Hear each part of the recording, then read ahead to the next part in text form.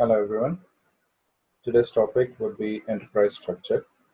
Enterprise structure is used for defining the company's operational structure into the SAP instance.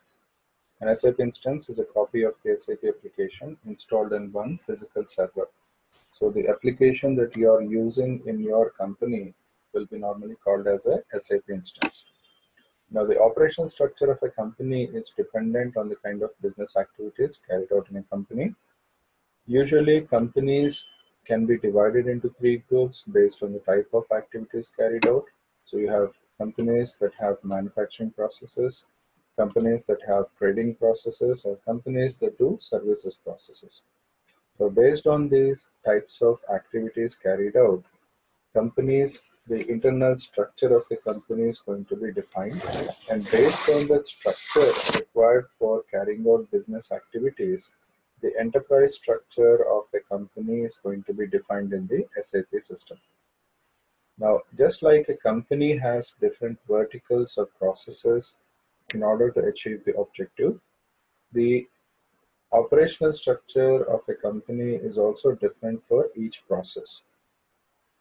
Just like that, in the SAP application also, each of the components are used for carrying out activities for a specific process, and the structure required for carrying out the activities in the SAP application is also going to be dependent on the real-time processes. So the structure required for related activities looks something like this. At the very top, you have a company or client. Below that, you have an element called company code. Then below that you have the plant, and below that you have a storage location. And depending on the level at which the elements are maintained, you'll also have additionally purchasing organization, valuation area or level, and controlling area. Now let's understand each of these elements, the definitions of these elements, so that you understand what each of these elements are all about. So the company or client is the highest level of the enterprise structure. However, even though it is the highest level, there is no business or financial activity carried out at this level. This is more like a element holding all the company codes under it together. So in the SAP instance, every element, whatever be the nature of its use, but if you're going to use anything in the SAP system, then it has to be identified with a code or a number. So similarly, this company or client will be identified with a 1 to 6 character alphanumeric code. Alphanumeric code meaning made up of both numbers, alphabet, or a combination of alphabet and numbers, right? The next element is company code. Company code can be defined as the level from where all the business or financial activities are carried out. In the SAP system, it is also defined as the level where the books of accounts are maintained. Now, books of accounts indicate the balance sheets, profit and loss statements, audit statements, and all those financial records. The level at which these books of accounts are maintained in the SAP system is what we call as a company code. Now, you may be wondering what is the difference between a company or client and a company code. Let's take an example. The Valiant Group, the parent company, is what we call as the company or client, and in each country the operations which are carried out will be called as the company code. So each country's operations which are handled by a specific entity, that's what we call as a company code. The parent company which controls the overall organizational process or the operations or the activities is what we call as a company or client. So any company that operates in multi-countries, the parent company which governs the overall process, the overall direction, defines the direction is what we call as a company or client. And in each country, the operations, the structure is what we call as the company code. Now, each country, the books of accounts are maintained separately. As such, company code is where the books of accounts are also maintained. A plant within the company code is the location where the activities related to the business of the company code are carried out. So any location from where any activity related to the business of that company code are carried out is what we call as a plant. So if it's a manufacturing company, then the location from where all the manufacturing activities, the purchase activities, the sales activities, or even service related activities are carried out, that's what we call as a plant. Similarly, in a trading company, the location from where all the purchase and sales activities are carried out is what we call as a plant. Similarly, in a services company, the location from where all the services are carried out is what we call as a plant, right?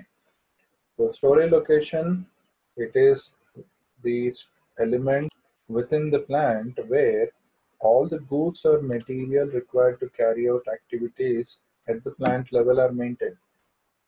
Since the element is used for maintaining the goods or material, the stock basically required to carry out the activities, storage locations are usually physically located within the plant premises.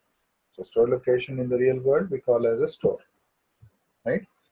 And usually stores are physically located within the plant, and that's how in the SAP system also we are going to define.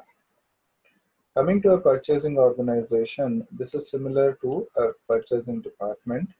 However, in the SAP system, a purchasing organization is made responsible for all purchase related activities or information.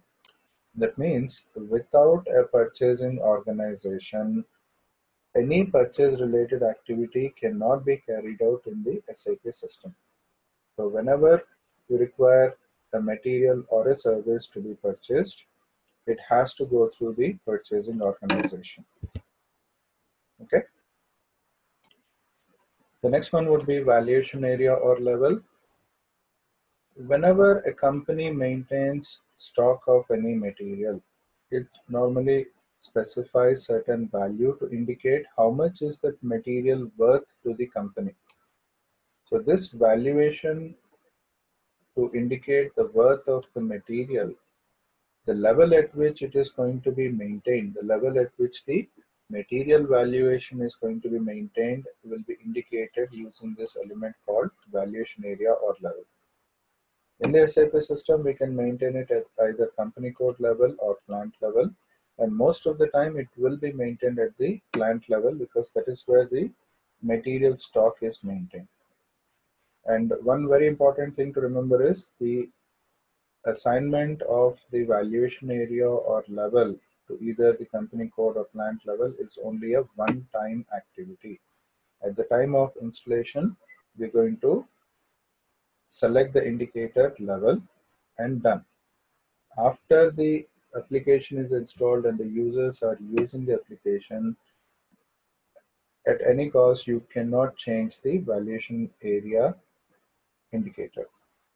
Okay. The last one is controlling area. Now, this is an interesting thing.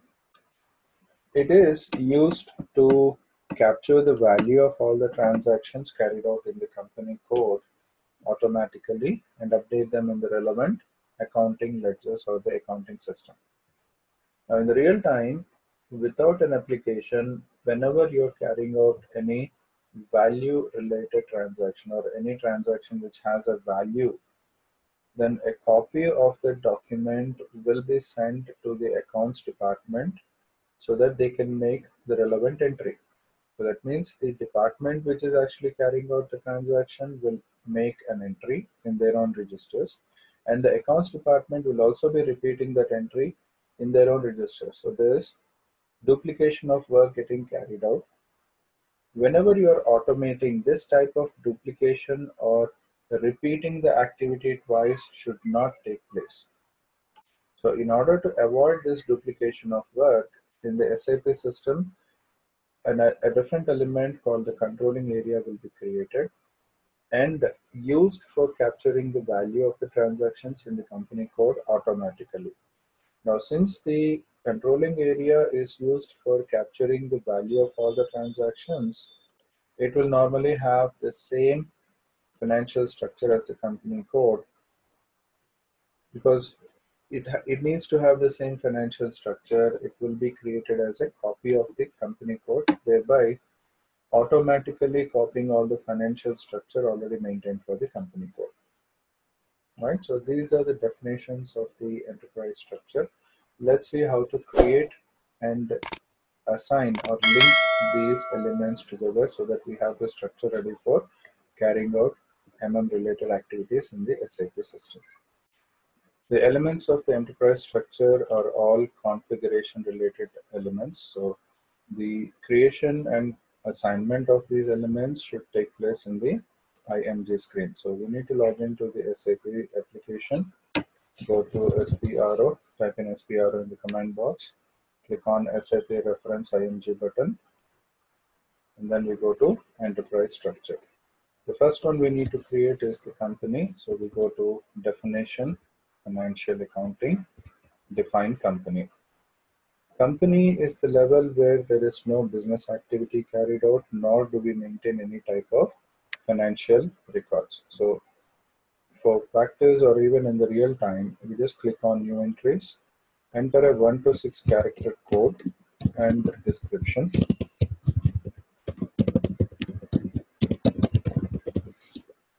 And in the real time, we enter all these details, the street address, PO box, postal code, city. However, for practice, you only need to enter country, language, and currency. Now, in the SAP system, every field that has a bubble like this against it indicates that the entries to that field are limited to the options already configured in the system. So to check and select from those options, click on this bubble or press the F4 button on your keyboard. Almost all the countries in the world have already been defined in the standard system. So select the country in which you want the company to be located, the parent company is located, or whichever country you want for your practice. Similarly, language. Now, language here indicates the business communication language used by this company for communicating both within the company as well as outside the company. Because of that, there are only very few languages maintained in the standard system. So select the relevant language for communication by this company. Currency indicates the currency of this company. So based on the country, the currency would change, as you understand. So select the relevant currency also. So for your practice, entries for these 5 fields are enough.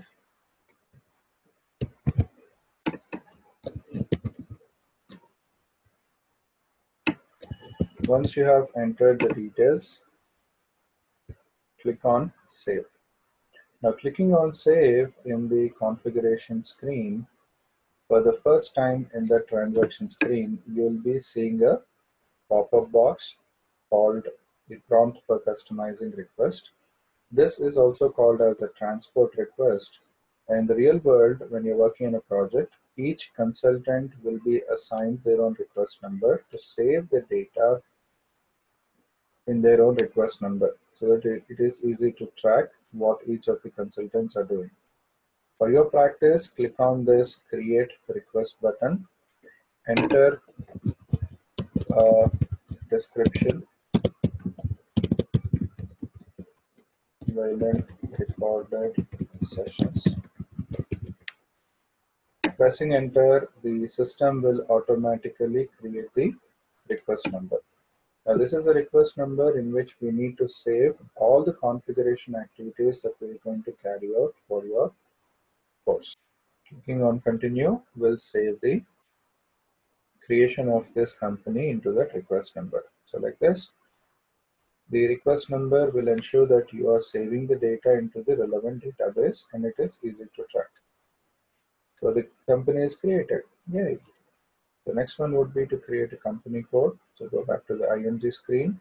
Again, the same path, enterprise structure, definition, financial accounting, edit, copy, delete, check company code. Click on execute. Double click on copy, delete, check company code. Double click on copy, delete, check company code will open the creation page. Click on the copy as or copy organizational object and the system will start reading from the database. The reason we are going to use the copy process is to ensure that we are able to create all the backend financial structure for the company code that we are going to create. Since will not be able to maintain all the financial structures, that is actually the job of the FICO consultant. During practice, we're going to copy from a standard company code to the company code that we're going to create. Once you get this pop-up in the from company code,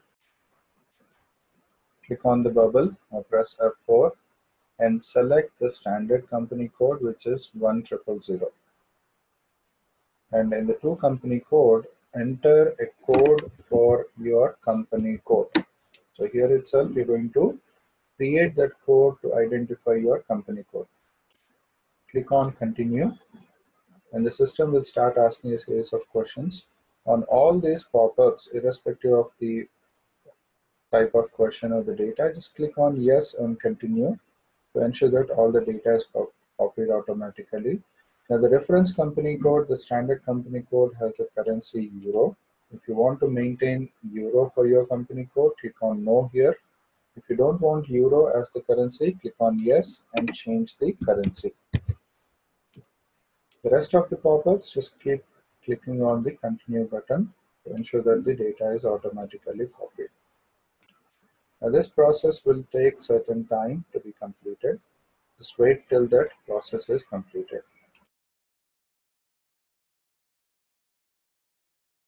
Once the process is completed, you get the request number pop-up again. Click on ensure that it is the same and click on continue.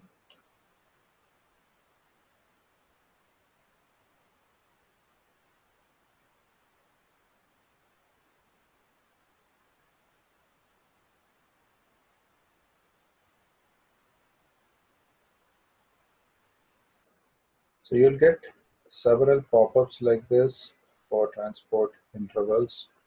On everything, click on continue or yes.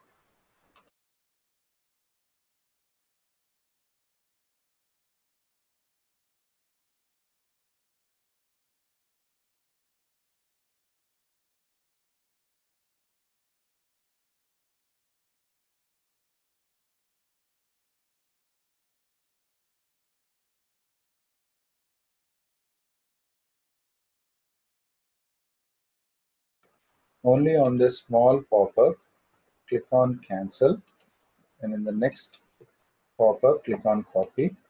The rest of the things, you just keep clicking on continue or yes. You will get a lot of pop-ups. The reason is it is copying all the relevant data from the standard company code to the company code that we're going to create. So just keep clicking on continue. At no point except for the small pop-up, at no other point, click on no or cancel. Because if you do that, the copying will not be completed properly and the company code that we're going to create will not have all the relevant backend financial data. And later on, it will cause a lot of issues.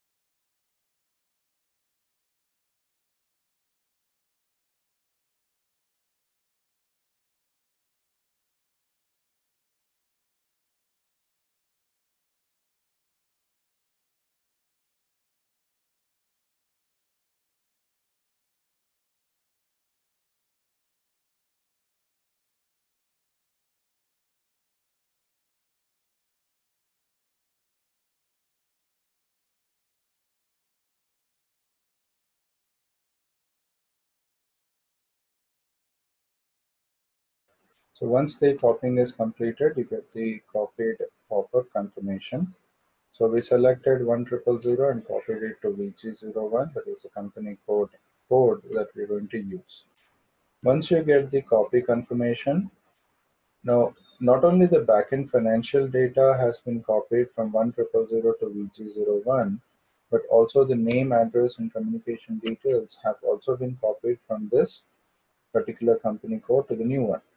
So we need to have changed that to indicate the company code details as per our company code.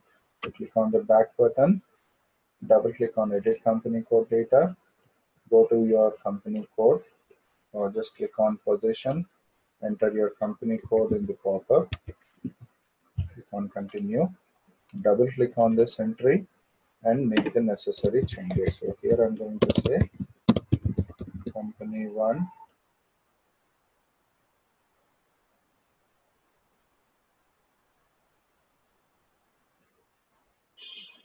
change the city, country, language. Once you have entered these details, click on the address button and update the complete address in the pop-up.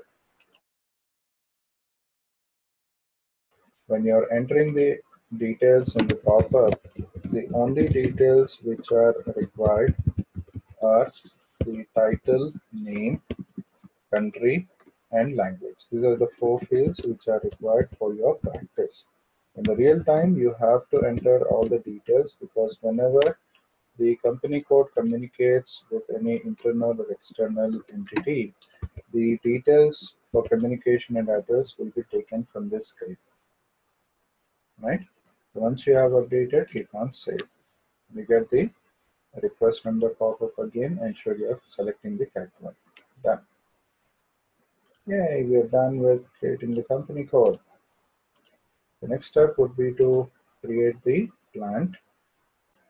Go back to the IMG screen. Now we go to the same part, enterprise structure, definition. But now we go to logistics general, define, copy, delete, check plant, execute. Double click on define plant in the pop-up. You get a pop-up. Here you double click on define plant, click on new entries, enter a 1 to 4 character code and a description. Now since plant is the level at which activities are carried out, you don't have to copy it from any standard plant. And in this screen, factory calendar is a mandatory field. Factory calendar identifies or is used to maintain the holiday calendar as well as the week offs. For your practice, you have about 38 standard factory calendars. The others that you see have been created by other users in this particular practice server.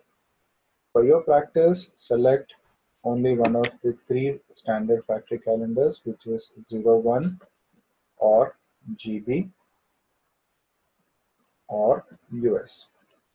Now, these 3 factory calendars have standard 5-day work week, and holidays and Saturdays and Sundays are considered as optional holidays, so that you can go ahead and carry out your activities, concentrate on the process rather than getting frustrated with the holidays being described as mandatory holidays. So for now, we have selected GB. Click on the address button here and again update the address as discussed earlier. The only fields which are required for your practice is the title, name, country, and language. So enter those values, click on save, and you get the address pop up again for confirmation. Confirm it and save it. Done. Click on the next button and create another plant. So create at least 2 plants for your practice. In the real world, again, it depends on how many plants the client has. You can use the same factory calendar for both the plants or different plants. That's up to you for your practice.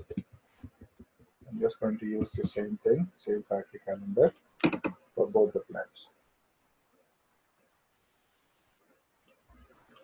Once you're done, come back. Exit the screen. Next step would be to create storage location. Again, we go back to the IMG screen, enterprise structure, definition, materials management, maintain storage location. Click on execute. Now, since storage locations are in the real world physically located within the plant. When I click on execute, the system will ask me the plant for which you're going to create the storage location. So enter one of the plant codes that we created, click on new entries, enter a 1 to 4 character code and a description. So here you can use any codes to identify the storage location.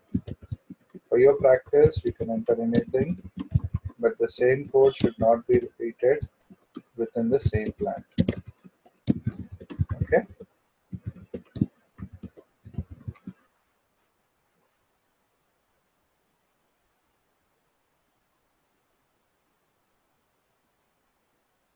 Press enter and click on save. It will ask you for the request number, save it. Go back, again click on execute, enter the second plant and maintain the plant storage location codes.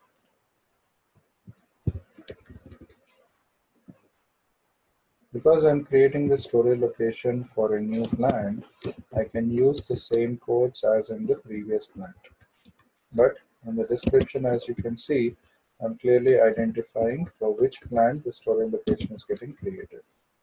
So if you want, you can also follow the same process for your practice. But like I said, in the real time, it all depends on what is convenient to the end users. Once you are done, you're done creating the store locations for both the plants. Yay.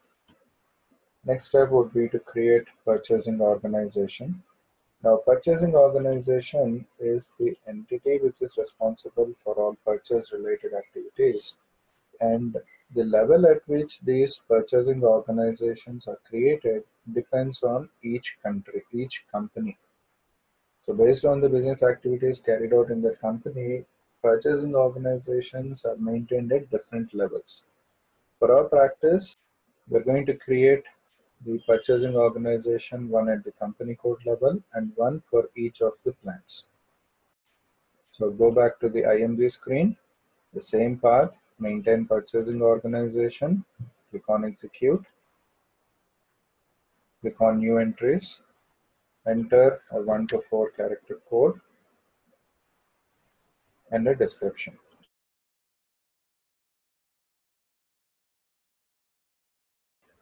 To make it easy for me to remember the codes for different students during practice, I tend to use the same codes as for the plant and company code. However, as you can see, in the description, I'm clearly identifying what is the structure description.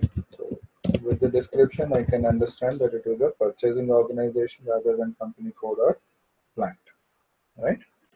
For your practice, you can also follow the same process or you can give whatever code you want.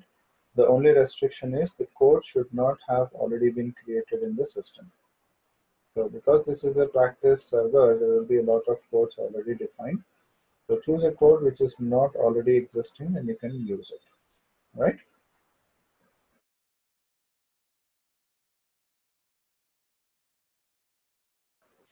So the next step would be to check the valuation level or valuation area. Go back to the IMG screen, enterprise structure, definition, logistics general, define valuation level. Now, since this is a practice server, the valuation level is already maintained in the system. So when I click on execute here, system will not give me, the application will not give me an option to change the valuation level. It's already defined at the plant level and we get the message, valuation level cannot be maintained, already defined. However, in the real world, when the application is installed for the first time, this screen will be in editable mode and we need to select, it is the consultants need to select the level at which the material valuation is maintained.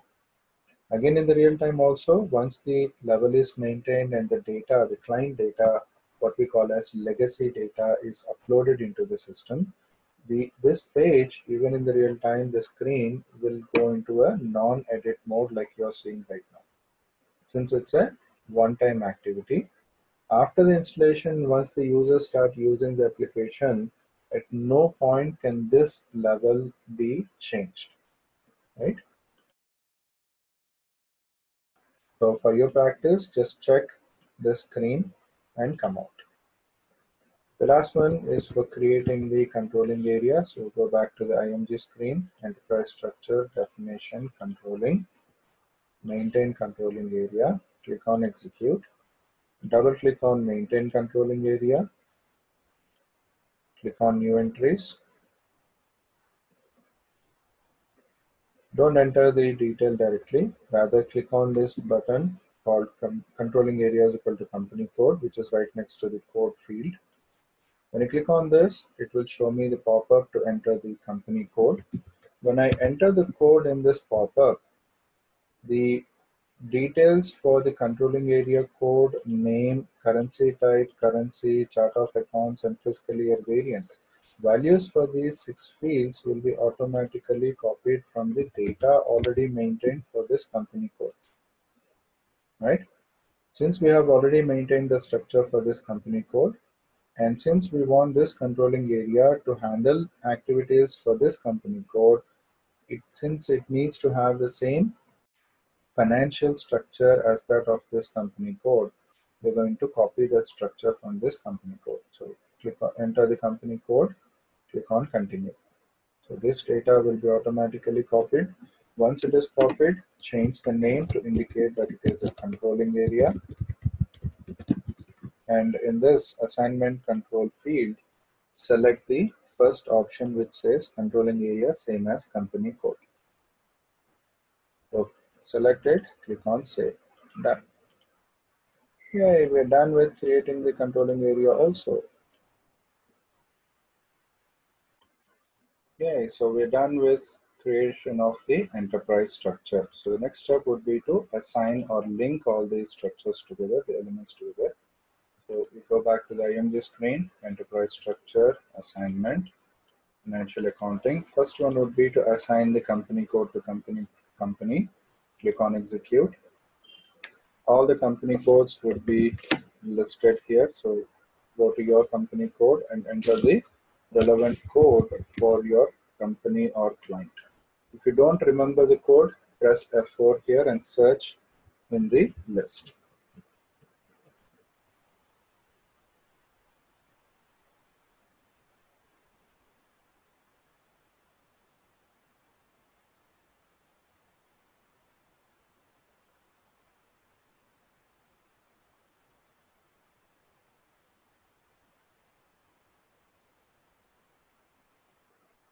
Select it and click on save. Done. Next step would be to assign plan to company code. So go to logistics general, assign plan to company code, click on execute, click on new entries, enter the company code and the plant. So in each row, depending on the number of plants in that company code, entries in both the columns have to be there mandatorily. Click on save. So we just linked, assign these plants to this company code. Next step would be to assign the purchasing organization to company code and plants. So go back to assignment, materials management. First step would be to assign purchasing organization to company code. Click on execute. Go to the purchasing organization and enter the relevant company code. Whatever is the code created for your company code, assign it. Click on save. By assigning the company code to the purchasing organizations, we are indicating to the system that this purchasing organization will be responsible for plans only within this company code. If you don't assign a company code like this, then this purchasing organization can be made responsible for any plant under any company code, provided those plans and company codes exist within the same application. Usually, since the SAP application will be installed in one company code, the purchasing organizations will need to be responsible for the plans within that company code. So most of the cases, the company code, the purchasing organization will be assigned to a specific company code. Click on the back button. Second step would be to now specify which purchasing organization is responsible for which plant. So go to assign purchasing organization to plant, execute, click on new entries, enter the purchasing organization and the relevant plant. VG01 I've used to identify the central purchasing organization, so it should handle both the plants. Plant 1 purchasing organization should be responsible for plant 1, plant 2 purchasing organization for plant 2. Enter and save it. Done. Okay, so we are done with linking the purchasing organizations to the plant.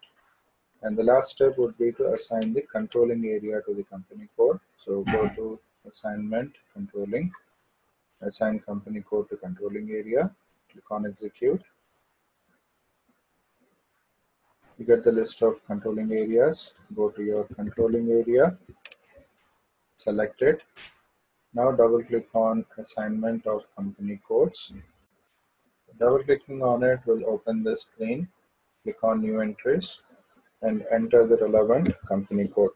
If you don't remember, if you don't understand which code to enter here, enter the same code as the controlling area over here and save it. And make sure that you're only entering one code for the controlling area, since we indicated this controlling area is going to handle only one company code. And if you make more than one entry here, then the system will not be able to understand which company codes activities have to be handled by this controlling area.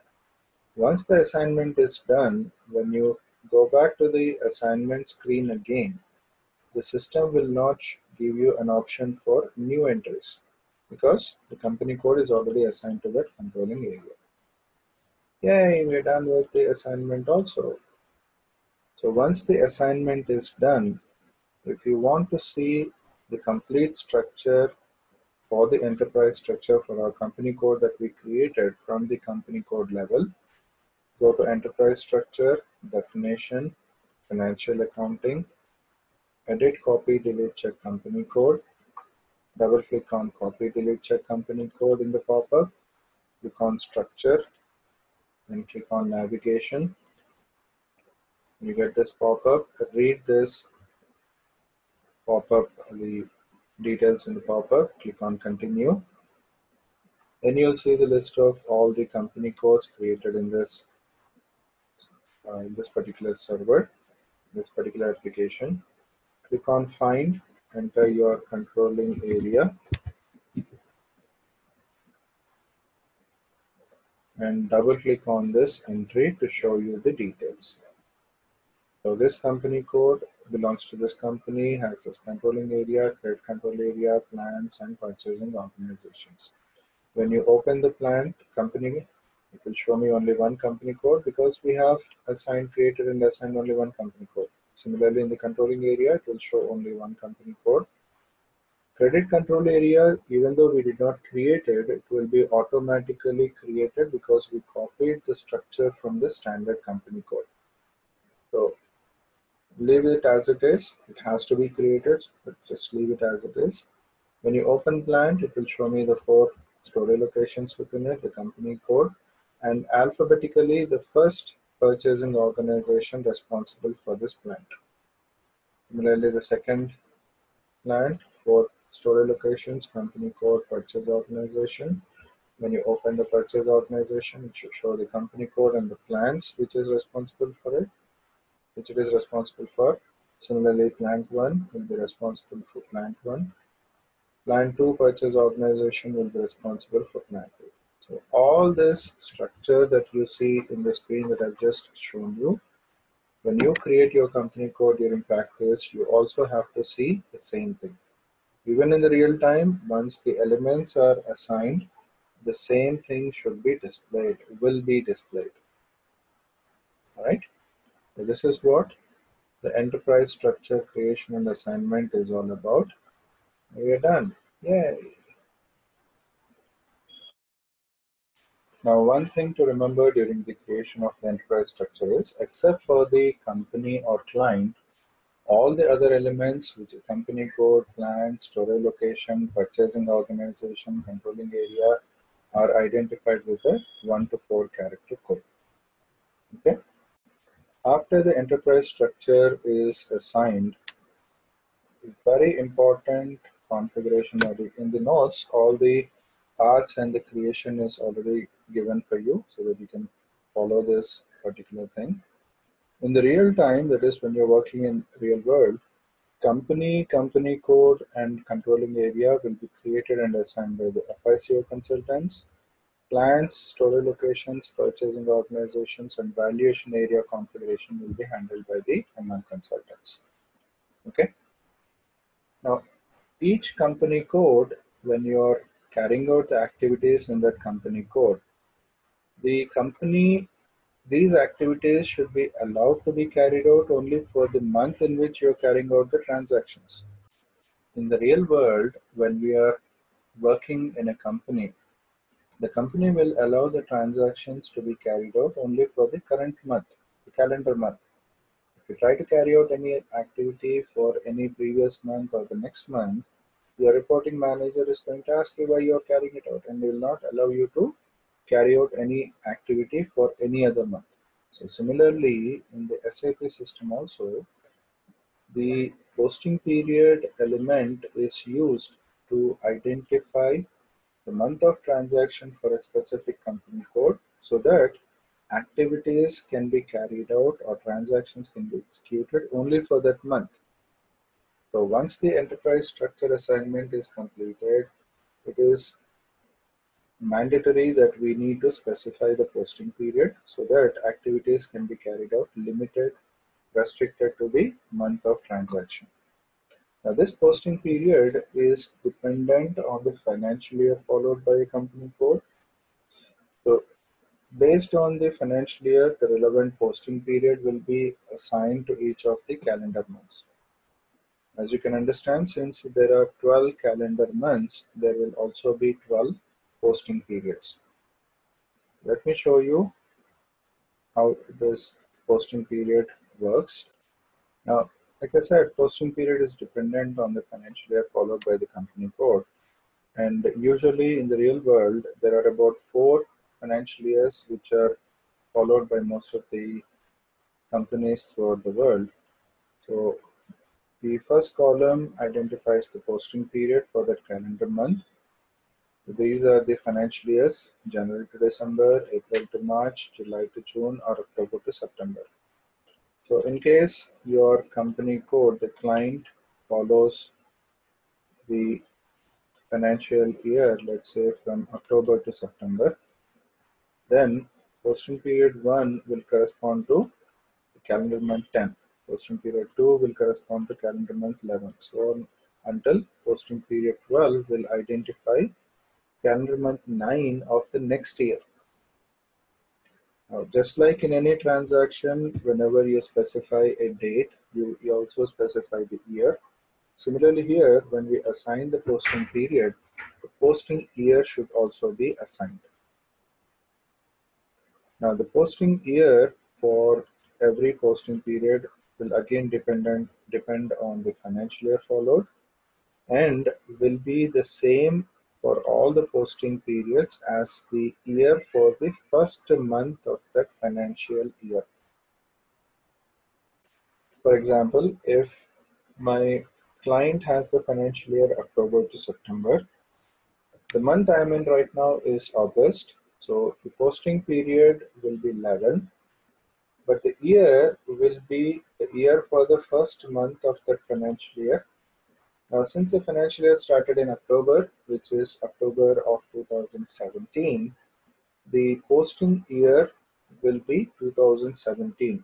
So for my client, whose financial year is from October to September, for August 2018, calendar month August, calendar year 2018, the posting period and year will be 11/2017, right? Similarly, for each of these other financial years also, we have to check and assign the similar posting period and posting year. Now, one thing to remember is the company code that we create during practice is copied from a standard company code, and that company code's financial year is from January to December. So So the company code that we create during practice will also have the same financial year, which is January to December. Now here for January to December, both the calendar month and posting period, calendar year and the posting year will be the same. So when we are assigning the posting period during practice, it may look as if you are assigning the calendar month and year. However, please remember we are not assigning the calendar year and month. We are assigning the posting year and posting period for that company code.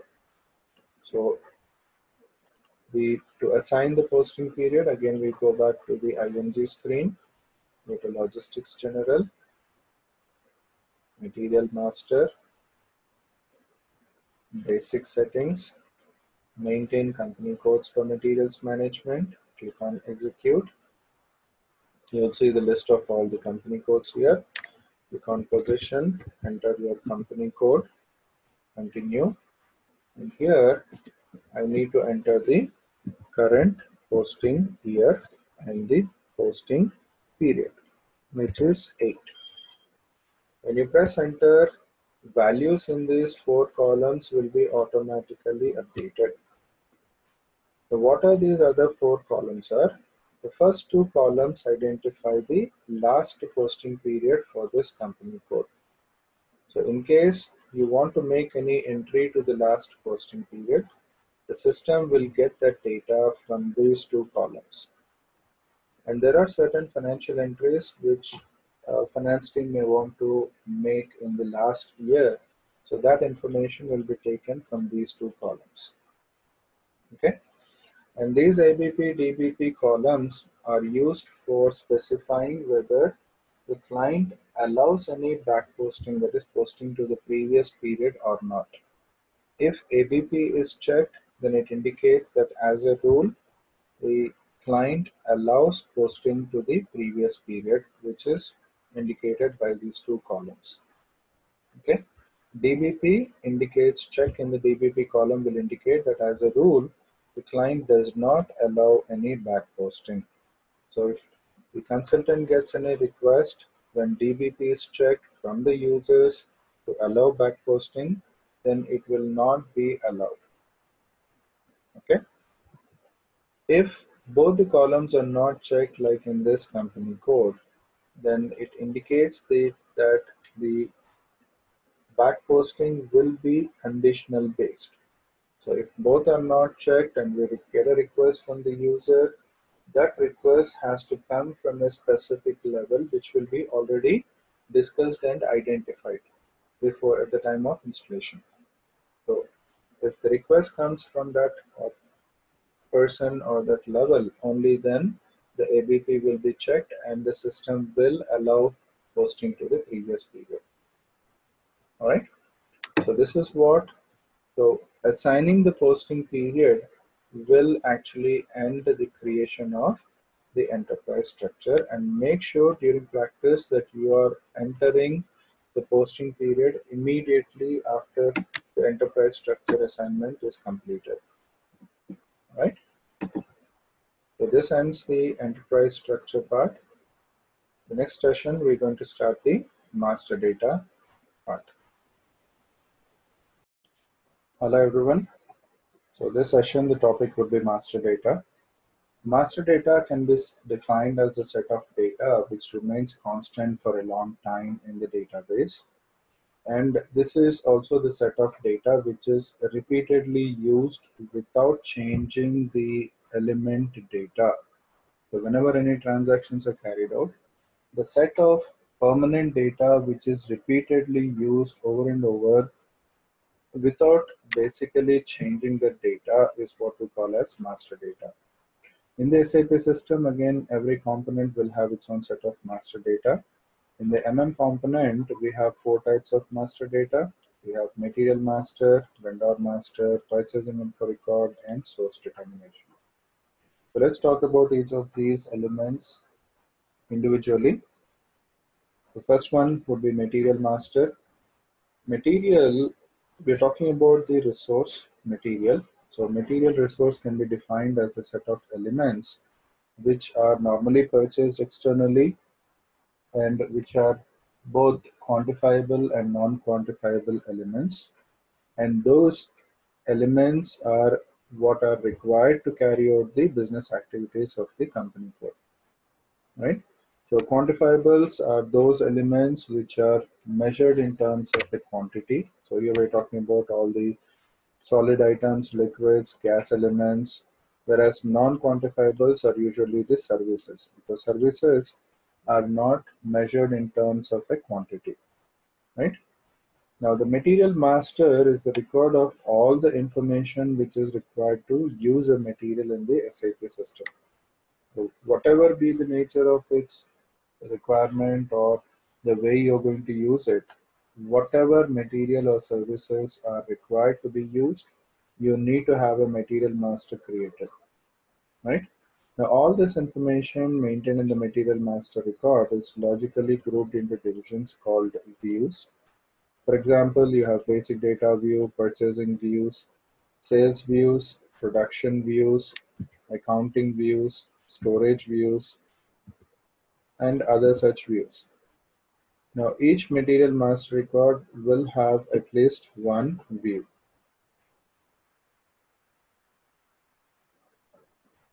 The data in each view actually relates to a specific department in the company code. So if I want to use the material in the purchasing department, then I need to select and maintain the information in the purchasing view. Similarly, if I want to use the material in the sales department, then I have to maintain the sales view. Similarly, production, I need to maintain the data in the production view, so on and so forth. So since each view pertains to a specific department, views are also called as user departments. When a user selects the view, looking at the name of the view, they can understand what type of data is included in it. But within the SAP system, internally, each view is identified with a one character code called maintenance status. So each view will have this maintenance status code using which the system will be able to understand what type of data is maintained, and based on that, where the material should be allowed to be used, right? So without selecting the specific view, that view's maintenance status code will not be added to the material master, and without that maintenance status code, the system will not allow the material to be used in that particular process or department. Now the data in each view is again divided into sections called subscreens. Each view again will have at least one subscreen. So for example, the basic data view is divided into material description, general data, material authorization, dimensions, and other such subscreens. So each subscreen, again, the subscreen is grouped based on the type of information maintained, right? So again, in each subscreen, each of the subscreen consists of multiple fields. At least one field should be there in a view, in a subscreen. So the data entered or required by the user to use that material is actually entered in the field. And this data which is saved, which is entered in the field, will be automatically saved in a corresponding database field. So your material master record will look something like this. At the top you have material master divided into views, which is divided into subscreens, which consist of fields. And the data maintained in the field is automatically saved into the database field. It goes two ways, because when you enter the data, it goes to the database field, and when you try to check the data, it is retrieved from the database field, right? So this way, all the data which is maintained in the material master for any component will be linked to a specific database field, and without the data getting saved in a database field, you cannot carry out any transactions in the SAP system, right? Since the transactions in the SAP system are dependent on a database, the application is also called as a database dependent application. Okay. Now, in order to create a material master record, the following initial information is required. First, you require the material number, then the industry sector, then material type, then selection of views, and then organizational data or level. Let's look at what each of these things are. The first one is material number. Material number is used to identify the material or service used in the company code. So, like I indicated earlier, every element used in the SAP system should have a identifier. So, the material or the service used in the SAP system is identified by this material number, which is a 1 to 18 character alphanumeric code, which can be assigned either internally or externally. Internal assignment takes place when the SAP system itself automatically creates the or generates the number based on some predefined number range. External assignment takes place when the end users create the number or code to identify the material based on some predefined number or alphabet range. The internal assignment is done by the SAP application itself. External assignment is done by the end users. Okay, and every material should have a number to identify it, and the maximum number is 18 characters. It cannot exceed the 18 character limit. Next one is industry sector. It is used to identify the industry in which the material is used. Since the application will be normally installed only for one company code, the industry sector will also identify the industry in which the company code operates. As such, it is identified by only a one character alphanumeric code. Material type identifies the usage of the material, how you are going to use the material. So, for example, raw material, finished products, semi-finished, trading goods, packaging material, consumables, or services. So, like this, based on the type of usage, the system will identify and maintain that information. So material type is identified by 1 to 4 character code. Now in the standard system, we have about 50 predefined material types to be used. And these 50 are predefined both in the practice server as well as in the real time. Okay. Since there are already about 50 predefined material types, usually we don't create any new material types. It is not required to create any new material types. Okay, all the existing material types. In fact, for any client, usually we use very less than even the predefined list. Okay. The next one is selection of views. In this, we select the views for which the data will be maintained based on where the material has to be used, in which department, which process the material will be used. Based on that, the views will be selected. And based on the view selected, the relevant enterprise structure data will be maintained in the organizational data. Okay, so without this initial data, the information about a material cannot be maintained in the SAP system. So let's see how to create a material master record. Material master record can be created in two ways. First one is, as you can see, for immediate activation, creation and activation. That is, as soon as the material information is maintained and saved, I can start using the material. Or the second option is where I create it for a future dated activation. Right? So let's see each one. So for creating the material, we need to connect to the server. So let's connect to the server and start creating the. We need to connect to the server. So let's connect to the server and start creating the material master.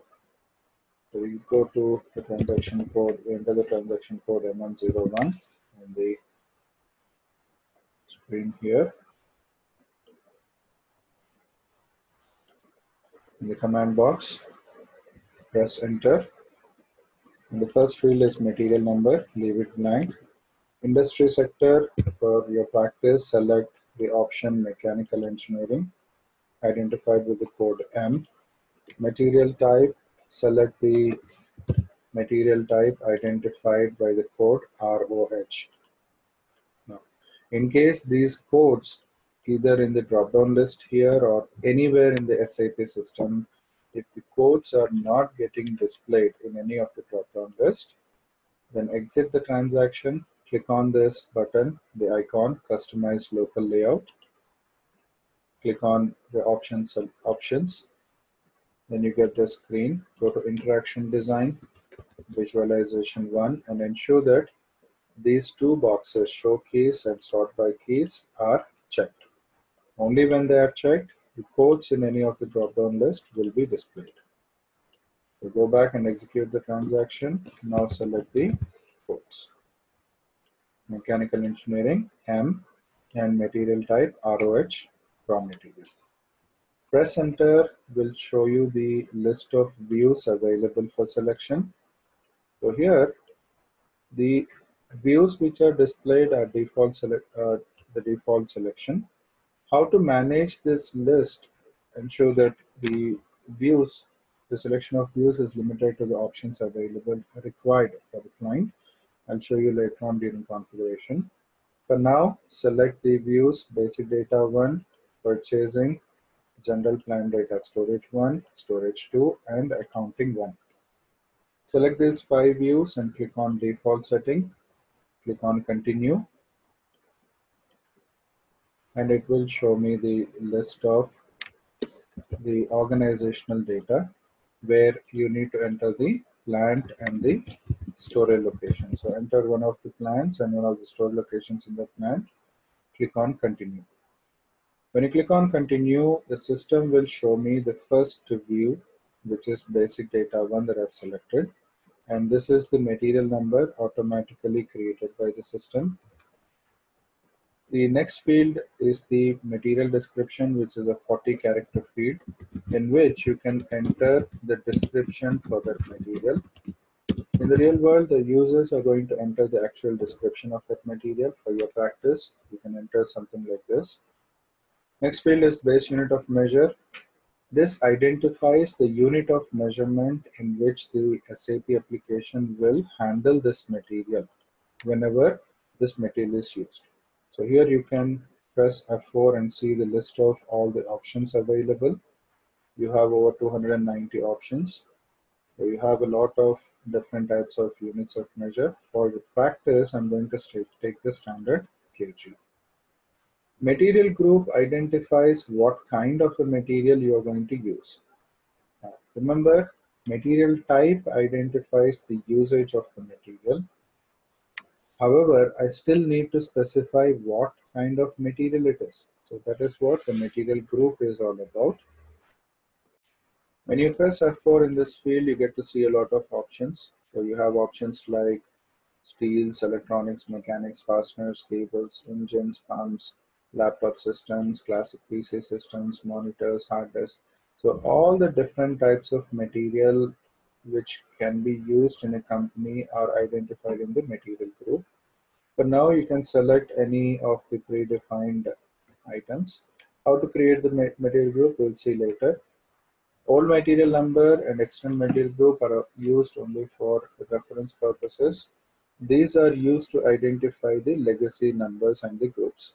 For example, this is the number which is used for identifying the material in the SAP system. But before SAP is installed, the client would have used some code or number to identify the material. So that is the old material number. Similarly, the extra material group is the group used by the client before SAP. Okay.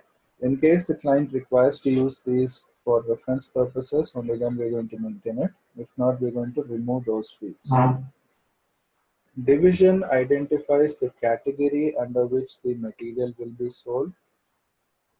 For example, whether it's if it's a vehicle manufacturing company, then whether it's two-wheeler, three-wheeler, four-wheeler, six-wheeler, eight-wheeler, so on and so forth. Each of these will become a category under which the material will be sold. So based on the type of material which will be sold, the client will give us a list of divisions which are actually created and maintained by the SD consultants, the sales and distribution consultants. And because the material which you're going to create, if it is a finished product or a trading good, then you need to specify the division. If not, just leave it blank. Lab or office is used to identify the lab or office in which the material use will be restricted to. That is, it identifies the lab to which this material can be used. If I specify any lab here, then that material can be used only in that lab or office, right? Product allocation is where we're going to specify the program name in which the stock of that material, wherever it is received, whenever it is received, a certain percentage should be allocated to a specific process or product. So in case if the company has any such process wherein certain percentage of the stock should be kept aside for a specific use, then the relevant program name will be entered here to automatically allocate that particular percentage. Material status field is used for restrictions, for specifying certain restrictions on the material. For example, if the material should not be purchased until further notice at any location of the company code, then we use this field to specify that blocking. Similarly, if it should not be used for product costing, or it is used only for pilot phase, or it should be blocked for all types of procurement and stock keeping. So like this, based on the restrictions required by the client, we're going to configure it, and the relevant status will be specified along with the date from which that status will be applicable or the restriction is effective, right? Then we maintain the gross weight, net weight, volume along with the size and dimensions, because the weight volume cannot be constant irrespective of the size or dimension. So whenever weight and volume is specified, the relevant size or dimension also has to be specified. So for your practice, you can either enter the size or dimension, or you can just leave it blank. Doesn't matter whether you enter the weight or not. No need to, even if you enter the weight, you don't need to specify the size or dimension because it's only for practice. Pressing enter will take you to the next screen, which is the purchasing screen, where we're going to maintain information common to purchasing the material everywhere and also specific to purchasing the material in this plant. So here we have again base unit of measure and material group automatically copied from the basic data view. Purchasing group is used to identify the person or group of people responsible for purchasing this material in this plant. So for your practice, again, you have some predefined purchasing groups. Select any one. How to create a new purchasing group, we'll see later on in configuration. Order unit is used to specify the unit of measurement in which this material is purchased in this plant, and it has to be maintained only when it is different from the base unit. So the base unit is in kg, but the order unit is in cardboard boxes. Only then I'm going to specify the order unit. Now when I specify the order unit, before I leave this view, the system will ask me for the conversion factor, that is the relationship between the order unit and the base unit. Now, how many boxes make 1 kg, or how many kgs make 1 box, or how many boxes make 1 kg, right? So unless this relationship is, this conversion factor is maintained, system will not allow me to proceed further. Okay. Now, in case the order unit differs or varies every time that you order, it's a variable order unit, then every time I cannot expect the users to come here and make the change and maintain the conversion factor. So for that, what SAP has provided is option to maintain different alternate units and their measurement unit, their conversion factor in the, okay, there seems to be some issue here. So usually what you see here is column like this, where you have the alternate unit and the conversion factor in base unit.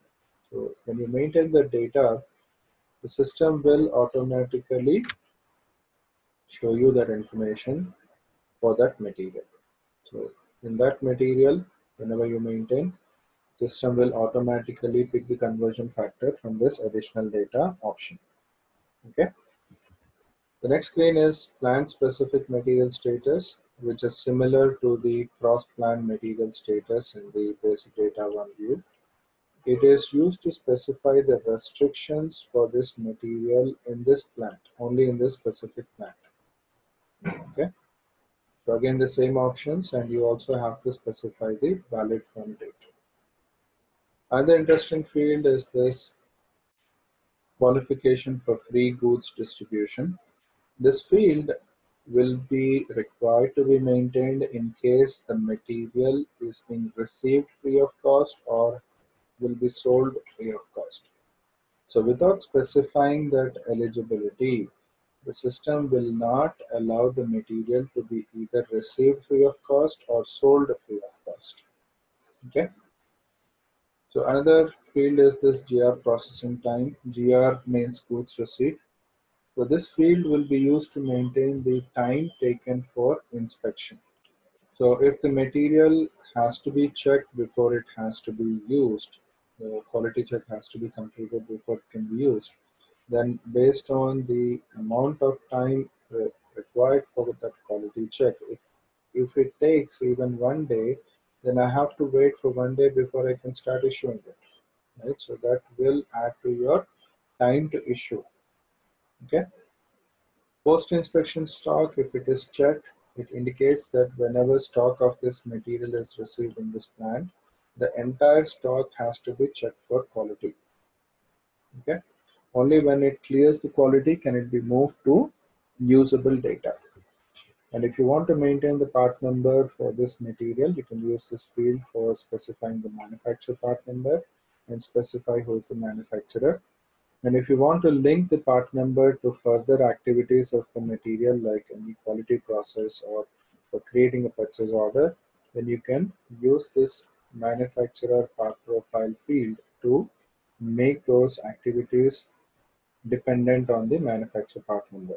Make the manufacturer part number a mandatory requirement for carrying out any of these activities. Okay. This will be required only when the client process requires it. Another interesting field is this purchasing value key, which is used to maintain values for multiple delivery and purchase related elements. For example, whenever we send a purchase order to the vendor, we usually specify a date by which the material has to be delivered. Now, what if the vendor does not deliver on that date? Do you send any reminders to that vendor? And if you're going to send the reminder, when are you going to send it? So when do we send the first reminder, second reminder, third reminder? It is not necessary that you have to send all the three reminders, but in case you send at least one reminder, when are you going to send it? Is it before the delivery date or after the delivery date?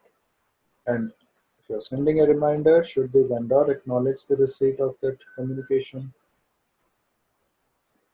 Okay, that can also be specified in the purchasing value key. The delivery tolerances, that is the quantity variance acceptable when you are receiving this material in this plant, when you are receiving this material anywhere, will also be specified in the purchasing value key. If the tolerance is not there, that is the quantity ordered should be exactly delivered, then the tolerances will be 0. So 0 tolerance indicates the quantity has to be delivered exactly in the same quantity. Shipping instruction identifies the specific instruction to be followed by the vendor when they are delivering the material. Now the users will not be able to enter the values for any of these elements. They can only select the relevant combination of these elements. So the end user selects something like this, and that means the first reminder will be sent 3 days after the delivery date. Second reminder will be sent 8 days. Third reminder will be sent 15 days. What will be the content of that communication? How it will be sent will be designed in the program by the programmer, and the setup of sending it will be done by the base system. And shipping instruction is V1. There is a 10% under delivery tolerance and an over delivery tolerance of 10%. That is plus or minus 10% is acceptable for this material. And the vendor should acknowledge the receipt of all the communications sent to the vendor relating to this material, the purchase or delivery. So like this, based on the material, the relevant combination will be selected by the users, and based on those values, the relevant activities will be carried out. Pressing enter will take you to the next view, which is plan data storage 1. This view is used to maintain the data required for storing this material anywhere along with this particular storage location in this plant. Again, base unit of measure is automatically copied. Unit of issue specifies the unit of measurement in which the material is issued. Again, it has to be maintained only if it is different from the base unit of measure. Okay. And if you maintain the unit of issue different from the base unit, system will ask you for the conversion factor. So if I specify a bushel, and the system will ask me, okay, it's a little bit strange. Okay, so there have been some changes here. Again, it will ask me for the conversion factor. So if required, you can also maintain. Storage bin, if this material is stored at a specific location in the storage location, at a specific place in the storage location, the place, if it has a code to be identified, will be called as a storage bin, which can be maintained. If this material has to be maintained at a specific temperature or meets some specific storage conditions, then these two fields can be used to maintain it. These conditions will be specific or common to everywhere the material is stored. So in case it has to be kept in containers, or it should be always in a packed condition, or it requires a refrigerated, it needs to be refrigerated always. So like this, you can specify any specific storage condition. Similarly, if the material has to be maintained at a specific temperature point, you can use the temperature conditions to maintain it, right? So let's say I maintain some values here, which will be common to this material. If the material is a dangerous code, then the relevant hazardous material number or the hazardous chemical number should be maintained in this field. Other interesting fields are this shelf life data subscreen, where you need to maintain the data relevant for calculating the expiry date of this material in case it is a expiry related item. So from the time this material is manufactured or combined, what is the maximum storage period? And from the time this material is received in this storage location and plant, anytime, what is the minimum remaining shelf life? And the time unit in which this shelf life is calculated will be specified in this field. Okay. So maintaining the values here will automatically calculate the expiry time whenever this material is received in the storage location of this plant, ensuring that the expiry date will be clearly identified. Pressing enter will take you to the next view, which is plant data storage 2. Here the weight, volume, size and dimensions will be automatically copied from the basic data view. The basic data view, the weight, volume and dimensions will be common to everywhere. But in case the weight, volume, or size and dimensions are different for this plant and storage location, then that value can be changed here. If you change the values here, it will not affect the basic data view. And after changing in the future, if you change the values in the basic data view, the values in this view are not going to be affected since they are now delinked, they are different. These values are specific for this plant and this storage location. Okay. Pressing enter will take you to the last view, which is accounting 1. Accounting 1 is where you're going to maintain the valuation related information for maintaining the stock of this material in this plant. And these values are specific to each plant. The valuation of any material can be normally calculated in two ways in the price control field. So we have standard price or moving average price. Standard price will be selected when the value of this material is not dependent on any on either the total stock maintained or any external factors. Moving average price will be maintained when the stock valuation has to be recalculated every time there is a stock transaction or a change in any of the external factors. So when you select standard price, the price will be maintained in the standard price field. If you select moving average, the price will be maintained in the moving price field. For your practice, select the price control as standard and enter some value in the standard price field. Now this price, is it per one base unit or two base units or 1.5 base unit? The per unit, how many units will be specified here, which will be always calculated in terms of the base unit. Okay. Once you specify the price and you maintain stock of this material in this plant, the total stock will be displayed here, and as per the price, the total value of the stock will be maintained here, which needs to be again updated in a GL account. So that GL account will be taken from this valuation class. The valuation class is a link between the valuation price and the material and the GL account in which the valuation price is maintained. So for your practice, usually you get other valuation classes, which are 3000, 3001. However, in this system, it looks like you only have one valuation class. So just leave it as it is and click on Save to create this material in this plant with the data that you have maintained.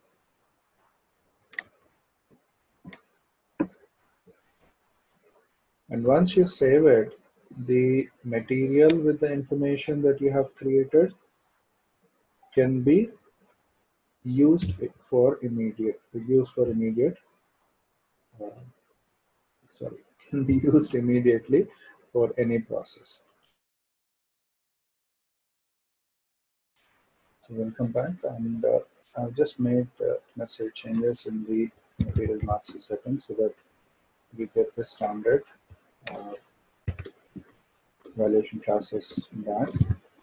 So let me show you how those options are, what those options are. And when you want to create another material with the values taken from the material that we just created, you can use the copy from field to enter that material number which we just created so that the values can be automatically copied. So here, just enter, check the material number. I think it was 892,941. Okay. So enter the value here, 941. Press enter, select the same set of 5 views, enter the plant. Now if you want to copy the plant specific data, then you can use these fields, copy the data. If you don't want to copy the plant specific data, you only want to copy the material specific data, don't enter anything in the copy from for plant and store location. Click continue and it will copy the data. Like I told you, the material specific data will be copied. This is the new material number. So maintain the data required for this new material. Purchasing group will not be copied, and you can, if you want, you can change the purchasing value key here. The client data storage. Now press enter, I get the standard views. So these are the valuation classes that I'm talking about, 3000, 3001. So you can select either one here and select the price control as standard and enter some price here. Save. So like this, you can create as many material as are required for your practice. Copying the data from the previous plant also can be done. So all you need to do now is to change the material description and any other data which is relevant for your material, for the new material. So, right. So in this way, I can create as many material Create at least 3 to 4 material for your initial practice, right?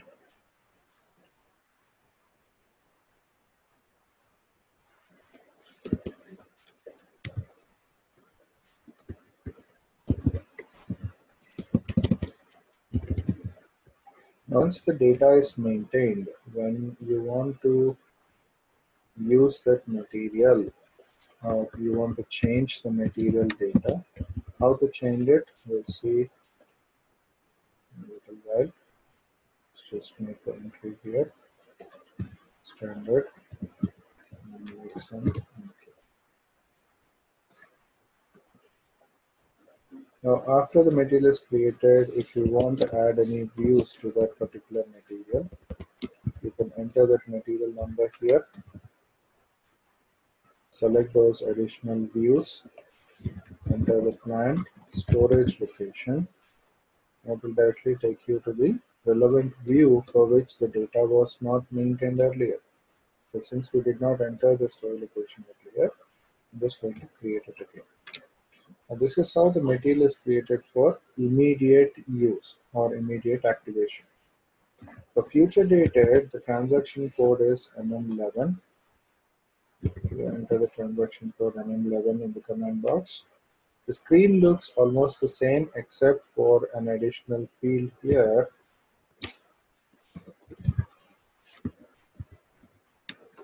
called change schedule for. So here you're going to enter the date on which you want the material to be activated. So whatever date you select, the system will activate the material only on that date. So let's say I create the material and then I'm going to show you what is the effect of the scheduled creation of material. Again, the data is the same that you're going to enter, there is no difference. Here I'm going to just say future dated and maintain the same data. Use the valuation class 3001 standard price, and I'm going to specify some data. Now, along with this, I can also use the future price field to enter a price which will be automatically updated on the specified date. Whether you are creating the material for a future date or you are creating the material for immediate activation, this field can be used in both cases to specify a future price change from a specified date in case the data is already available, right? So pressing enter. Now when I created the material earlier in MM01, we got the message material number so and so created. But now when I save the data, I get the information data will be scheduled for so and so date. And if I try to use this new material as the reference to create a new material, let's see what's going to happen. System will give me an error saying the reference material does not exist because this material is not yet activated. It will only be activated on the 15th when a specific transaction is executed. Okay. So once the material is created, sometimes you want to change the data. So in the future or at any time when you want to change the data, then the change can also be carried out in two ways. Either you can do it for immediate change or you can schedule changes for a material. First one will see immediate changes and then 02, enter the material number, select the views where you want to make the change into the plant, storage location for which the changes have to be made, and make the necessary changes. Whatever change you want to make those changes, and the effect will be immediately updated. The changes will be immediately done. So here I'm going to change the purchasing value key. Now I can change any fields data except for the valuation price for the current date. In MM02, I cannot change the valuation price for immediate change. I can use the future price to make the future price change effective to the next day, not for today, not for the current date. Okay. Now, what if I want to make the price, the valuation price change for immediate date? And for that, we use the transaction code MR21, enter the current date, the company code, the plant, specify. Okay, if this is the error that you're getting, just give me one moment, please.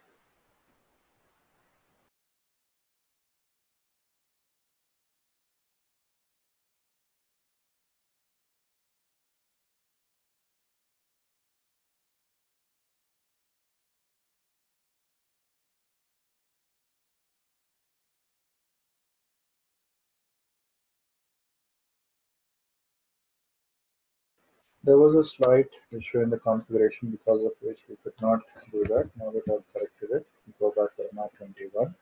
In the real time, you'll not have any such issues. So when I press enter, I get to see the screen. I enter the material number. If I remember the valuation price, I can simply enter the new valuation price. If I don't remember, then you can just press enter and it will show me the current valuation price, and you just enter the new valuation price and save it. The price will be automatically updated in the material master.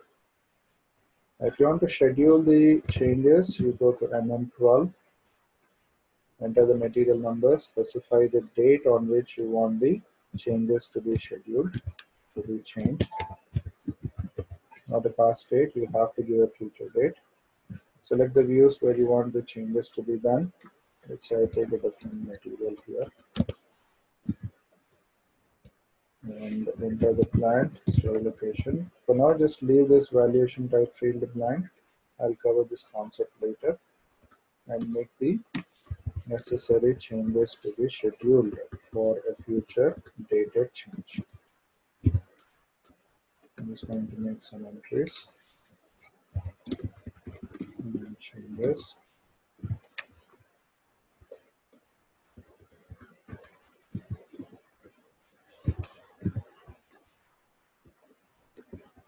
Again, here also the price cannot be scheduled for a future date because you already have this field, right? You can't save. Now you get the message, data will be scheduled for 13/8. Now, on the 13th or any time before the 13th, if you want to activate those changes, then you have to execute this transaction and then 13 to activate the changes. Now remember, whether if you want to activate it before the scheduled date, then you are going to execute it as and when you require those data to be activated. That is, if I want those data to be activated right now, changed right now, then I'm going to execute MM13 right now, but give the date on which those changes are scheduled in the key date. Okay, so click on execute, and whatever changes have been scheduled for this material on this date, all those changes will be immediately carried out. Now, how do I know what are the changes carried out? Go to MM04 to display the changes made to the material. Enter that material number and click on execute. So all the changes which have been made to this material since the time it was created, including the creation, will be displayed. So when I click on execute, I'll see the first entry to be the latest change and the last entry to be the first creation. When I double click on this first creation, it will show me the action as entry, that is creation. So what was created? All this information was created by this user on this particular date. And if the data is specific to a particular plant, the relevant plant and store location will also be displayed. Okay. And the next change was done using MM02 is change. This change was executed using MM13. What were the changes made? When I double click on it, it will show me action change, which is for these fields. These are the values changed. And if the change is for a specific organizational unit, it will also show me that organizational data. Okay. So like this, for any material, you can keep track of all the changes that have been made right from the time it was created, or you can use this from change date to specify a particular date from which you want to check the changes made. So double clicking on that entry will show me what was done. Again, action entry indicates creation, or action, if in the action column you see a change, that means values for these fields were changed on this date by this user. So like this, each and every change will be tracked and updated in the database. Okay. Now, after using the material, if there are certain users need to be given access to only checking the data, they should not be allowed to make any changes. When they are given access to MM03, which is display the material master, so all the data here will be in display mode or non-editable mode. So this transaction is usually given to those users who are not authorized to make any changes, but they are authorized to check the data. Enter and exit. Okay.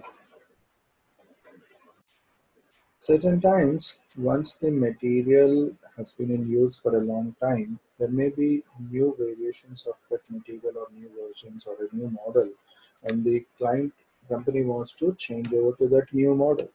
And once they change over and if it is successful, the existing version or the existing model needs to be deleted from the system.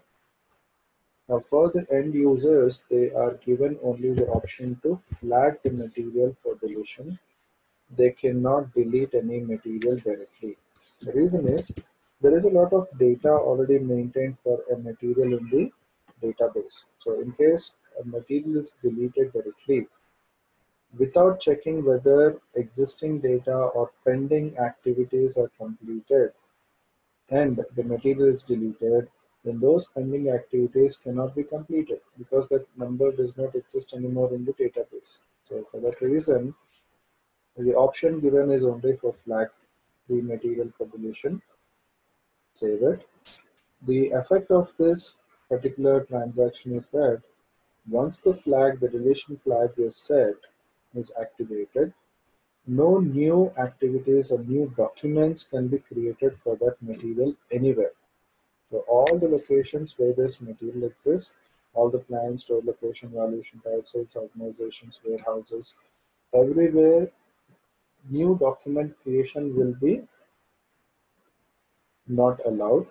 But all the pending activities, all the documents which have already been created and pending for completion, which can still be carried out. So any deliveries which are supposed to be received from the vendor, any deliveries which are supposed to be delivered to the customers, any payments can still be carried out. Only thing is new documents cannot be created. So once all the pending activities are completed and the client still wants to complete it, completely delete it from the system, then the request will be sent to the support team. The consultant who gets that request needs to ensure that they have no pending activities or open orders, anything like that still pending for that material anywhere. And once they ensure that everything is really closed, the request will be forwarded to the database team where they're going to delete it completely from the database.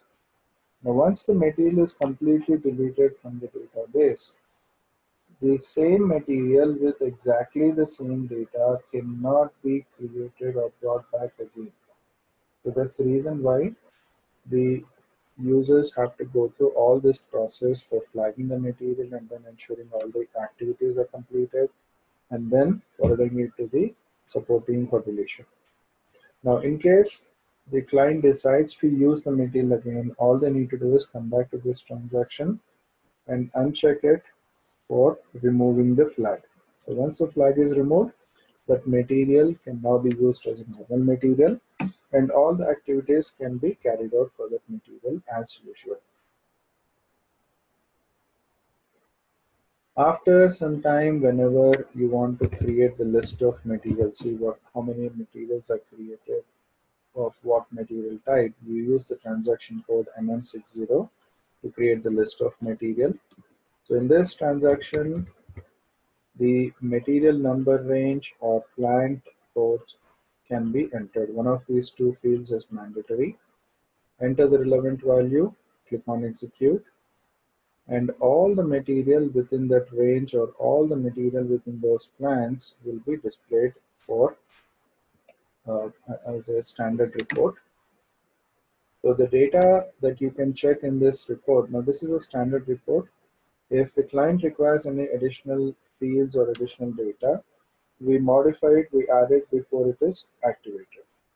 So in this report, you can see how many plants this material exists in, what is the material description, when was it last changed, what is the material type, the material group, base unit of measure, the purchasing group, the valuation class, valuation price, and who created this material for the first time, the SAP username which created that material for the first time.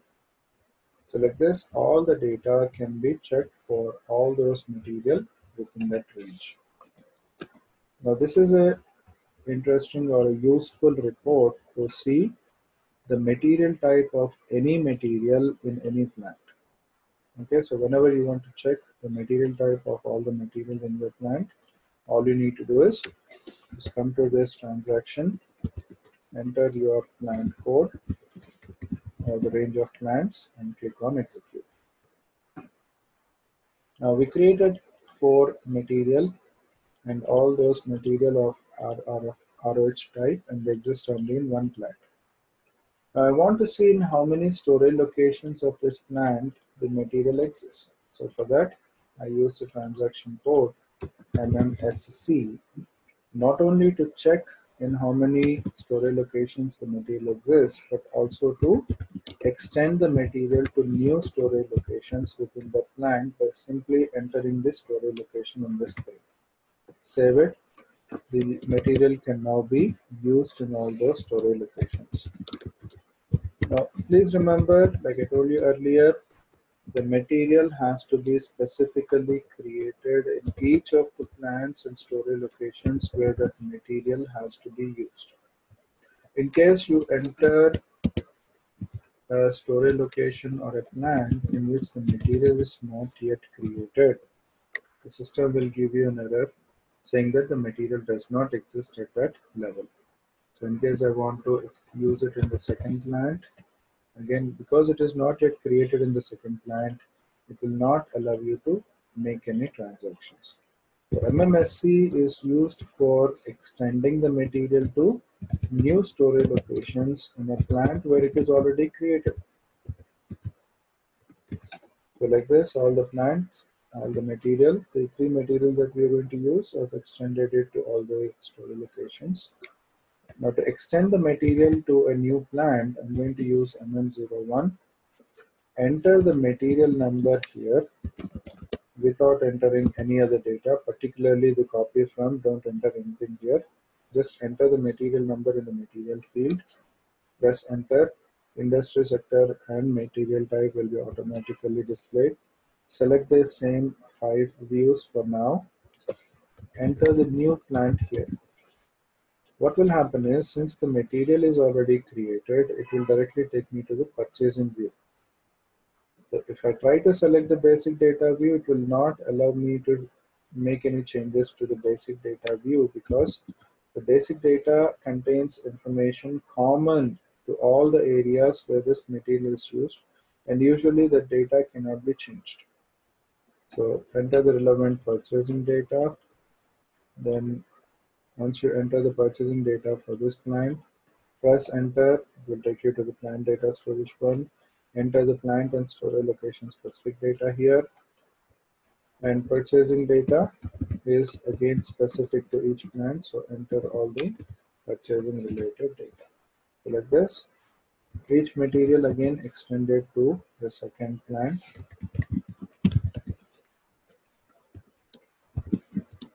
So the values that I'm entering here, as you may have already understood, are just random values. They have no real value or no real connection to the real time.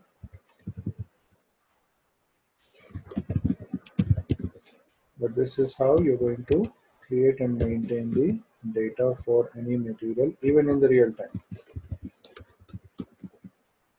right? So once it is done, now use MMSC to extend the material to other storage locations in this second plant also. All I need to do is just enter the new storage locations here and save it.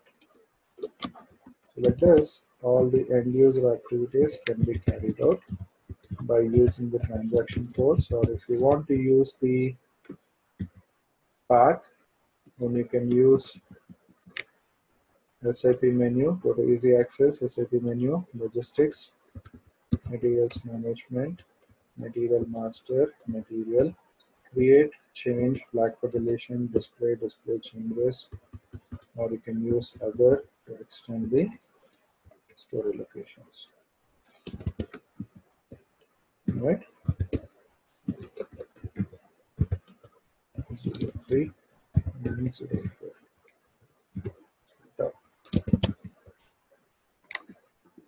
In this way, the material that we created can be extended to any material, any plant, or any storage location where it has to be used. So this is the end of some of the major end user activities for the material master. Next, we're going to talk about the configuration of material master. Hello everyone. So in this session, we're going to start the configuration of material master. Now, material master, whenever we create a material, after entering the material type and industry sector, we get to see the list of views which can be, out of which the relevant views can be selected. So the first configuration that we're going to talk about is how to maintain that combination of views, and in each view, how to specify the combination of subscreens. So this element subscreen sequence is used for maintaining the combination of views and subscreens for each criteria, for each combination of criteria. These criteria are username, that is the SAP username, transaction code, material type, and industry sector. They can use any one or a combination of these criteria for creating and assigning the screen sequence. So basically, username will be used when the client requires a specific set of views only to be available for specific users. For instance, people in the sales department need to access only the basic data and the sales data and not any other type of data. Similarly, purchasing department employees may be restricted to only basic data and purchasing data.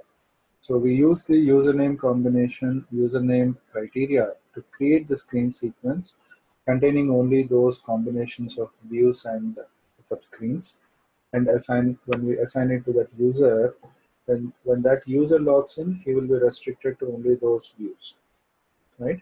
So like this, based on any of these criteria, we can create a screen sequence and assign it so that when that specific criteria or the condition is met, the relevant combination of views and subscreens are available for use.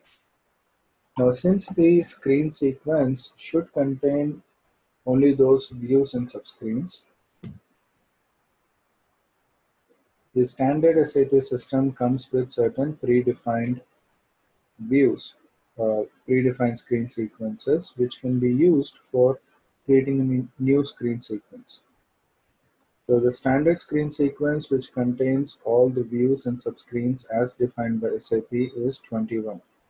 Now, each screen sequence is identified by a 2-character alphanumeric code, whereas the criteria are identified with a 1 to 4 character code called screen reference. Okay? So we use the standard screen sequence 21, copy it to create a new screen sequence, which will contain all the views and subscreens as required for that criteria. Create a code for that criteria called screen reference, and use the combination of screen references to assign that screen sequence so that when that condition is met, the relevant screen sequence gets triggered. So let's see how to create and assign a new screen sequence. Let me log into the server. Just give me one moment. Since all the configuration activities happen in the IMG screen, so we go to SPRO, IMG. Now we go to Logistics General, Material Master, configuring the Material Master. First step would be to define the screen sequence. So we use the option define structure of data screens for each screen sequence. Click on execute and you'll see the list of all the screen sequences already maintained in this system.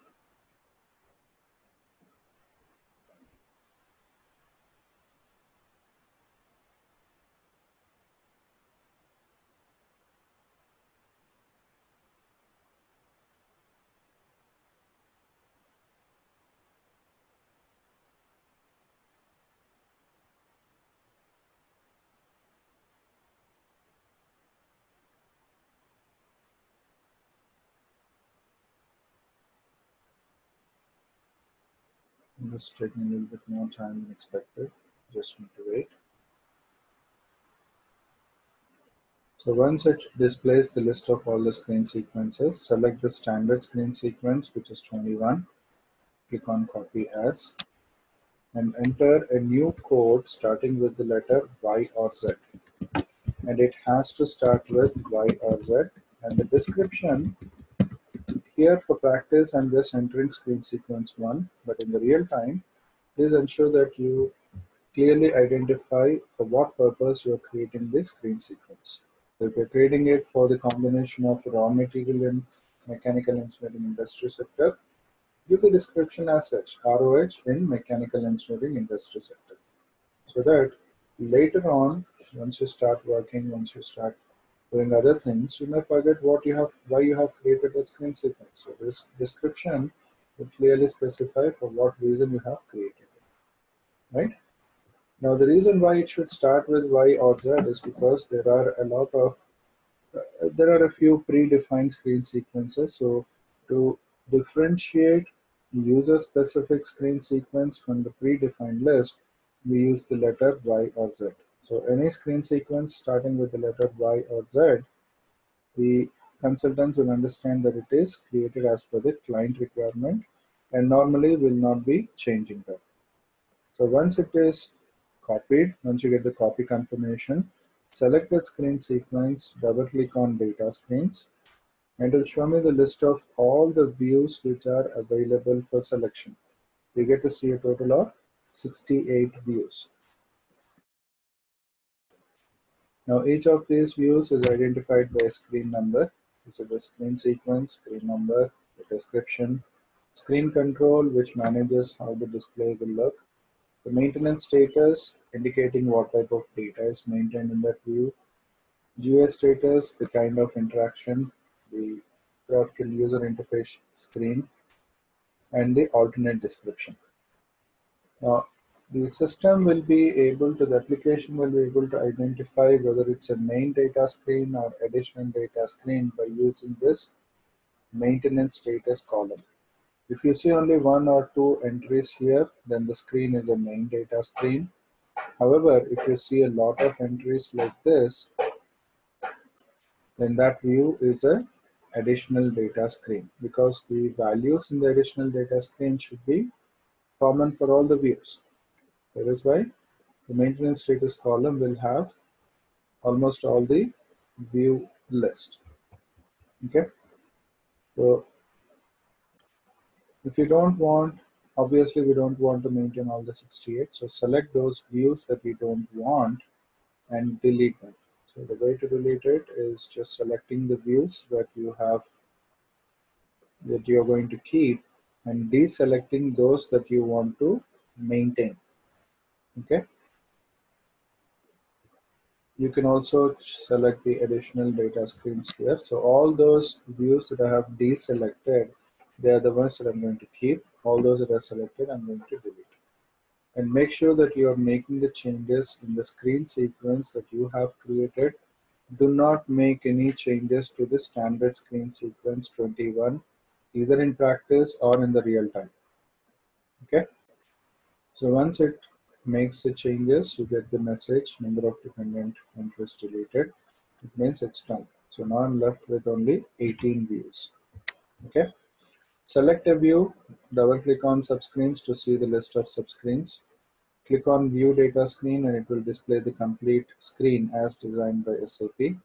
So here I have material description, general data, material authorization, dimensions, competitor, packaging, and basic data text, which are a total of 7 subscreens.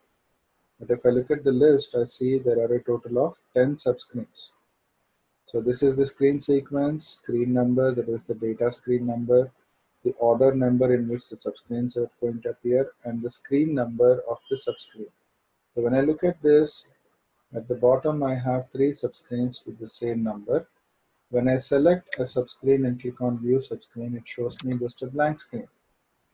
Almost every view will have at least one blank screen so that in case any additional data has to be displayed in the view, I can use the blank screen to add that field in an additional subscreen.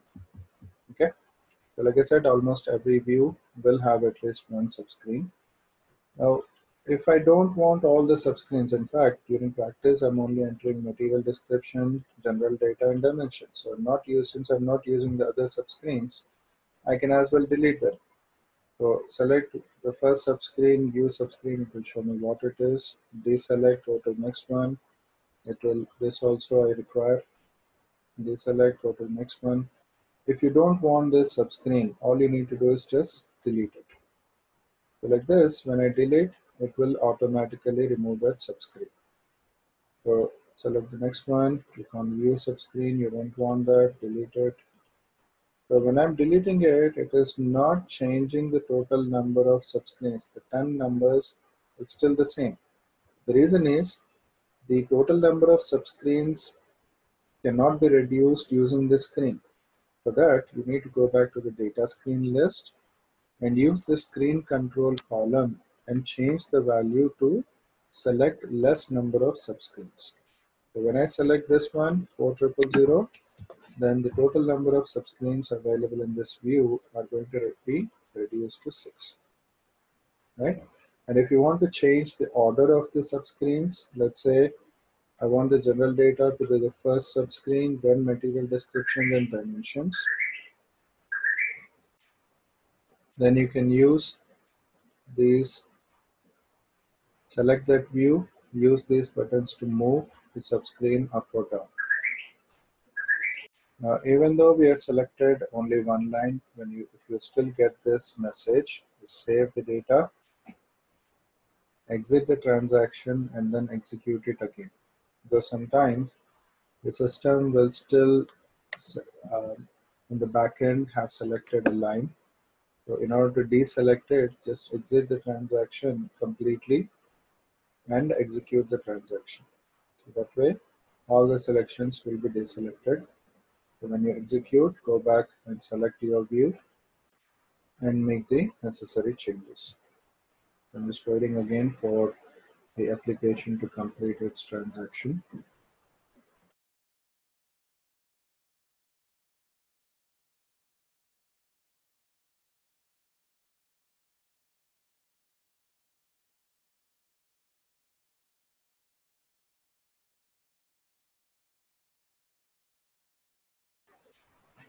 So again, once the views are displayed, select the view, go to data screen, select the data screen, double click on views, select the subscreen, move it up or down. So when I move it, it's going to change. Now when I look at the data screen, I have general data, material, and dimensions. So whatever is the order required by the client, I can move the subscreens around. But when I want to maintain the order of the main data screens, I do not have an option to change the order here. Okay. For that, once the screen sequence is completed, all the screen sequence are created and their element views and subscreens are selected, exit the transaction, go back to the IMG screen. Now you go to maintain order of main and additional screens, execute, double click on your relevant screen sequence, and here you maintain the order. So instead of the order being 1, 2, 3, 4, here the order numbers are 10, 20, 30. So select the order in which the views have to be displayed.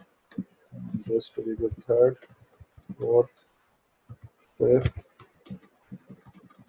and I want this to be the sixth one, and this one to be the 7, and 8. Then I want MRP to be 9, 10, 11, and 12.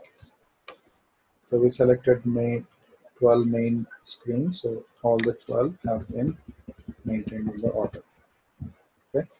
Now that I have created the screen sequence and maintained the order of main and additional screens and also the subscreens, now I need to assign it to my criteria. So I go to assign screen sequences, click on execute. Now in order to assign to these criteria, I need to first create the screen reference code for each of the criteria. So on the left, I have the options for creating the screen references.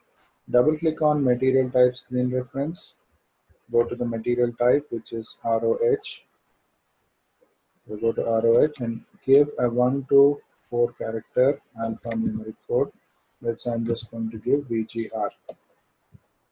Similarly, double click on industry sector screen reference and assign a new code for the mechanical engineering industry sector. Ensure that the code that you want to assign is not already created in the system. So once you have assigned the code, click on save. Now go to screen sequence control, click on new entries.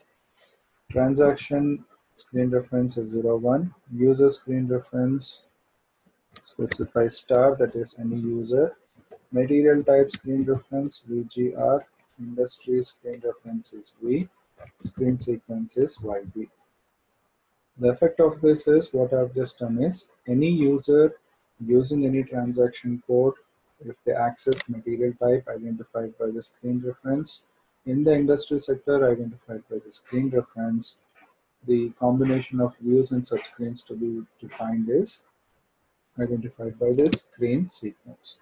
Once you enter it and press enter, you have to get this message one entry chosen at the bottom. If you even get a warning messages here are also equivalent to error messages. It simply indicates the combination of criteria and the screen sequence you have entered is not accepted by the system. But if you get this message one entry chosen, it means the combination of criteria and the screen sequence you have entered is accepted.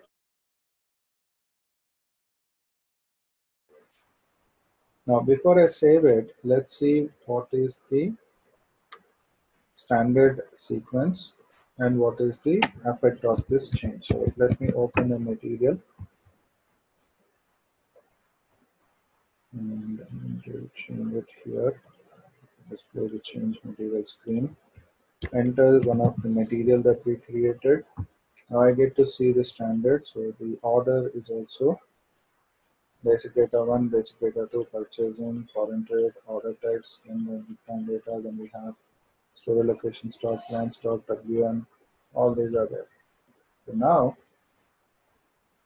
let's save the changes we just made. Data is saved. Now I go back to the same screen, execute the transaction again so that the changes are activated. Select. Now when I press enter, I get only the shortened list, right? And they are in the order in which I have maintained it. And the additional screens which were available earlier are not getting displayed because my screen sequence does not include all those additional views, right? When I select basic data and check the basic data, again it only shows me 3 subscreens as created in my screen sequence. Yay.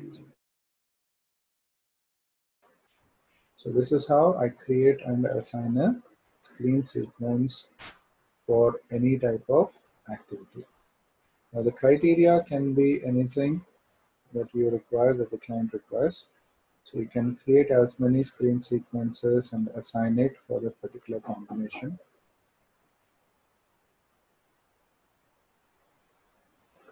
One very important thing to remember during the assignment is this first row, which shows 0, 1, star, star, star, and the standard screen sequence 21. This entry should be always displayed on the screen. Okay, that means you should not be making any changes to this first row data, nor should you be deleting it. Whether it is in practice or in the real time, this entry should always be there. Now, in case for any reason this entry is not there, the system will not allow you to carry out any material master related transactions. You will not be allowed to create, change, display, anything. And without material changes or anything, you cannot obviously carry out transactions with the latest data. So that means it will not allow you to make any changes. Now, if it is changed or if it is deleted for any reason and you try to add it back, system will not allow you to add it back. The only solution would be to reinstall SAP, and that's not a small thing, as you can understand. Okay, so please be careful when you're creating. Don't make any creating a screen sequence. Don't make any changes to the standard screen sequence. And when you're assigning, do not make any changes to the first row. The first row should always be there. Okay.